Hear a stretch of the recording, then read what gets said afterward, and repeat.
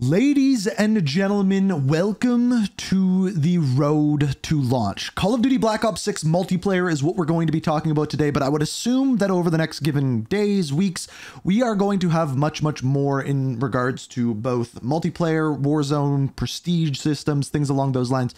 Oh my God.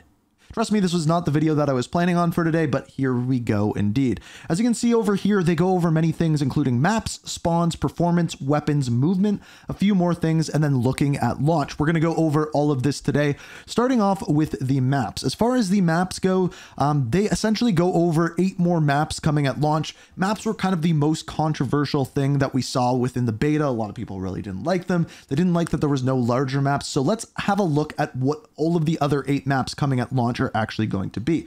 So first of all, we have the vault. This one is essentially a large, lush desert estate with a vault inside, opulent atrium, as well as a trophy room, sculptures, monuments, murals everywhere. It's an interesting one, and I don't know fully how this will work until we kind of see the inside of this one and how it will actually play. This is classified as a medium map. I just wanted to put that out there. After this, we have Protocol. This was the one where you could kind of do the test trial area within the beta, so you actually may have gotten your hands on this one. Then we have Lowtown. This one, you traverse a dockside neighborhood with a boathouse, fishing shed, cobbler, and art gallery. Check the stalls in the market or climb the lattice work for a view of the pizzeria. Swim in the canal or if desperate, the sewer. So in other words, there's a lot of areas to go through for here. I believe that this one is a medium-sized map as well. Then we have Red Card. This is one that I'm kind of looking forward to. This one does look, I would even say large, but they did classify this as a medium-sized map. But if you look at the mini-map there, this one looks by far like one of the biggest maps as a whole. But as you can see here, this is a soccer stadium. It's the main entrance of a soccer stadium, which is pretty cool. Then we have Vorkuta, and I want to read this one. So a storm is about to hit the Vorkuta mining facility that was once a Soviet labor camp. Both teams visit a place of Mason's history. That's the first mention we have had of Mason so far, to battle over key tactical positions, rusting and half-buried machinery, and a variety of exterior and interior transitions. So first time we've heard of Mason since, but this one is also classified as a medium map. I just wanted to say that. Then we have Subsonic. This one looks interesting. This one is classified as a small map. It looks very tiny, as you're seeing here. Then we have Payback. I believe that this one is actually the safe house. It says deep in the Bulgarian mountains, the rogue Black Ops safe house is under attack. So yes, this is going to be the safe house that we see within the campaign. Then we have Warhead. They have changed the name of this one. This one used to be called Sand House. And as you can see, this is a section of Area 99. We have a couple of Nuketown houses here and then some off in the distance. It is a very tiny map. We don't know if this is going to be replacing Nuketown or if we are going to be getting another version of Nuketown in the future. But as you can see, it's a 2v2 and 6v6 strike map. And I believe that is the last map that we have for today. As you can see here, it says, note all images are in a work in progress. They also say this: we are also evaluating some changes to cover placement across multiple maps, including some of our beta maps, which will be able to show more details closer to launch. So I'm wondering if that is the satellite dish from Scud, for example. Then we go into spawns. So essentially what they are saying here is as more and more players get their hands on the game, the spawn system is going to be updated over and over again, and the more people that play, the more data they get, and the easier it is for them to adjust the spawns. That's why the spawns were better in Weekend 2 than Weekend 1, and they even say that even through launch and beyond, they will consistently become better and better because they are able to test them more and more, which makes sense. This is one that I am heavily interested in, the performance. I'm going to read this one. Our beta was immensely helpful at identifying and resolving some performance-related issues. Over the course of the beta, we identified several areas that were impacting the game's performance. Some areas where we've made progress on performance include resolving general script errors, addressing issues related to our in-game user interface, as well as overall improvements and fixes to our asset streaming. So hopefully that one is the hitching and packet burst that we saw throughout the beta.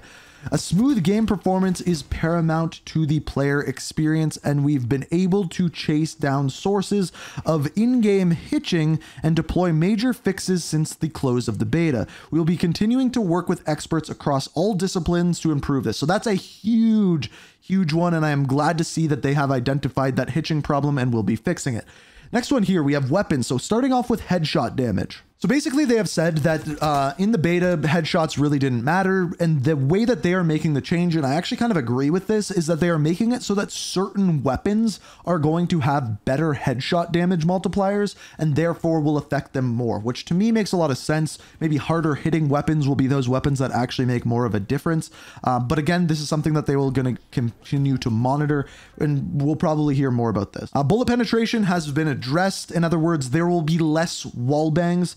However, some areas like the pesky snipers behind the radar dish on Scud, you will be able to penetrate those ones a little bit easier. However, ones I think Gala might be the biggest abuser of this is you were doing too much damage through certain surfaces. So they've adjusted that across the board. Other things that they are working on are improvements to fluidity of snipers aim down sights, improved fluidity when swapping weapons during sprint and tactical sprint. They're excited about that one, so we'll have to wait to see how that one works. I just want to throw this out there. I like that they throw things like this into the patch notes, that they're excited about this one. In other words, they think it makes the game feel a lot better. Reduction of weapon motion during crouch transitions, and a small lift to shotguns and targeted adjustments across all weapons to keep SMGs from overperforming relative to other classes. So in other words, a buff to shotguns and maybe a little bit of a nerf to SMGs. Weapon balance is an ongoing process and something that we are working on towards every point in our live seasons. All right, movement. This is a big one. I don't think I need to read through all of this, but to just give you an idea, they're working on continued improvements to animations, fluidity, and fidelity throughout. So this is something that I said from the very beginning, is this is the worst that the Omni movement will ever be. It's only going to get better from here.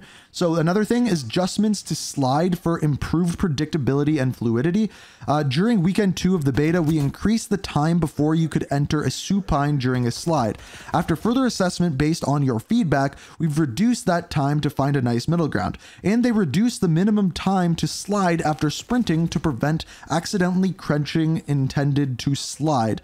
Also known as a dead slide, so it just should feel a little bit better. And then slight reduction to maximum slide duration, so it's going to feel a little bit different. And then intelligent movement updates as well, nothing crazy there. A few more. First of all, the winner circle. They shortened the overall duration of the winner circle. That is good. I like the winner circle, but it lasted a little bit too long.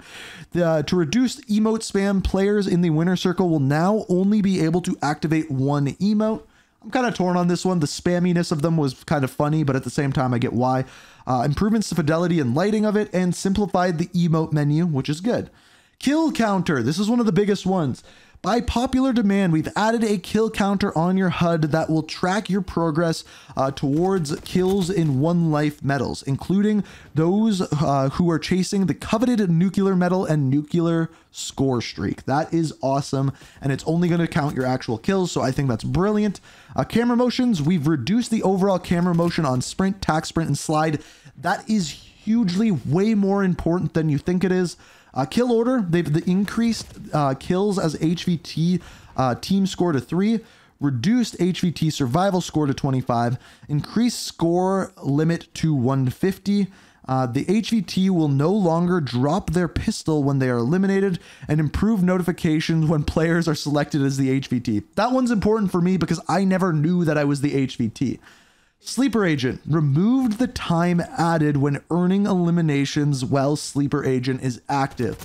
That's a downside in my opinion. Sleeper Agent was a lot of fun, and you could keep it going for longer and longer the more kills that you got, but I guess they thought that was overpowered. Equipment. Stim Shot has been changed from inventory based to cooldown based by default.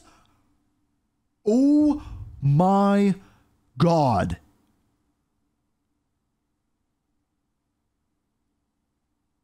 Wait, am I reading this right? Stim shots have been changed from inventory based to cooldown based by default. This makes stims even more powerful.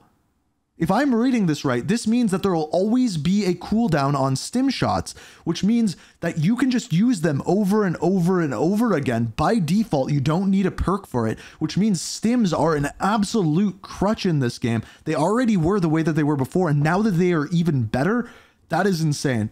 Quartermaster Strategist will decrease the cooldown time.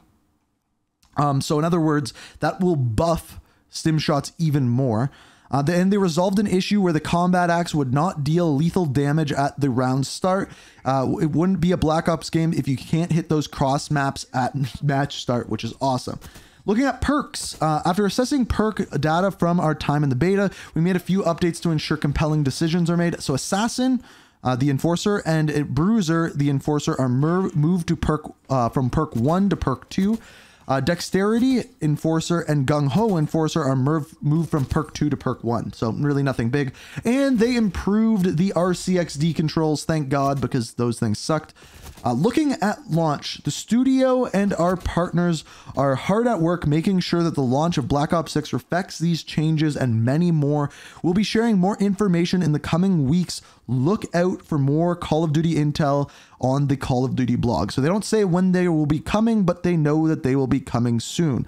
Also, look out for more details in upcoming patch notes sometime during launch week. So we'll be getting more about that moving forward, but that's essentially it for now. So those are all of the changes that have happened since the Black Ops 6 beta. Some of them are huge, and I can't believe I am saying this, but they made stims even better. That is mind-blowing to me. So I want to hear what you guys think. Are these good changes? Are they bad changes? Are they in-between changes? Let me know what you're thinking about launch of Black Ops 6, but the stim shot one to me is insanity, and those are absolutely going to be crutch on everyone's classes, but we will see moving forward. I hope you enjoyed the video. Let me know what you think, and until next time, peace. We are reaching for the stars, but we're making this too hard, and I want